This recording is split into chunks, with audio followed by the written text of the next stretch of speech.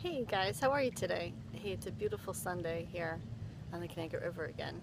And, I was just listening to this song after getting out of church, and it's, what do you want in this world? And, it had me pondering it, just kind of had me thinking, and I thought I would share with you is, if we want the world a different place, more peaceful, more unified, more love for one another, and then if I look at like people that I talk to, how they wish that their spouses were different, even though they're not the same people. We all change over time, or our family, or our kids, or our neighbors, whatever.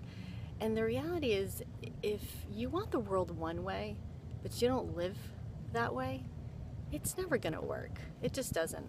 And I think that if you're not trying to live the way you want the world or the way you see it, then and your own life is filled with resentment or discontentment or anything like that, I think it starts with us. We have to change in our views of the way we see or we want the world.